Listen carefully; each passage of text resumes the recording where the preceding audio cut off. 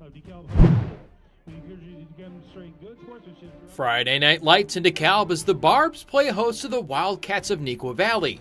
The Wildcats come into this one undefeated on the year, and they're looking to stay that way. We pick things up in the first quarter where the Wildcats make a big special teams play. Christian Allen forces the Barbs to rush a punt that goes out at their own 30-yard line.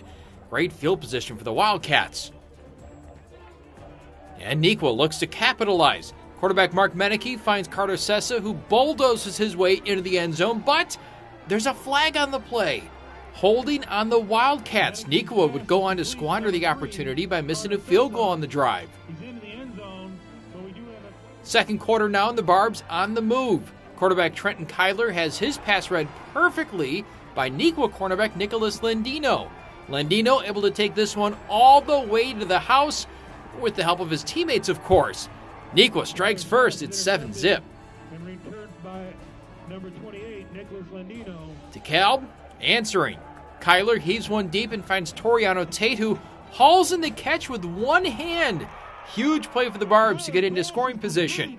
Number 5, Toriano Tate. Couple of plays later, and Kyler finds Tate again to finish off the drive. The Barbs tie things up at 7 apiece. Moments before the half, Mennecke able to find Justin Nenman, who gets the Wildcats within striking distance. And with just 15 seconds left, Mennecke goes right back to Nenman to get the Cats into the end zone just before the half.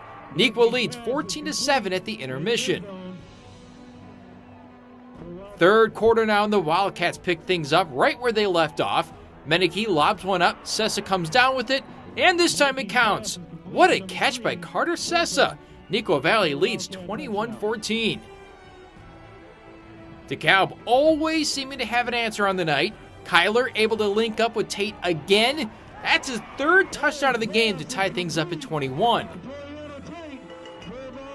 After a Christian Allen pick six to put Neuqua up by a score, DeKalb is looking to move again. Kyler finds Ethan Cano, who's able to dart downfield for the huge gain. The Barbs are in business, down 7, just 3 minutes to go. Moments later, the game on the line, Kyler heaves up a prayer, and Neuqua's Peyton Matthews, he picks it off to seal the deal for the Wildcats. 28-21, the thrilling final. Number 9, Peyton Matthews. Unity is definitely the biggest thing. I've never been more proud of a group of players in my entire career.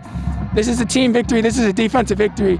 We all came together knowing we were tied, knowing we should be up 21-7. But, we came together. We had everyone on the sideline talking. We had injured players talking too. So I couldn't be more proud. We kept picking each other up. I saw the ball coming in, and watching film all week, I kind of had an idea what was coming with me. Saw the ball come in the air, played the ball, and I was lucky to have all my boys running with me, help me block, going down the sideline.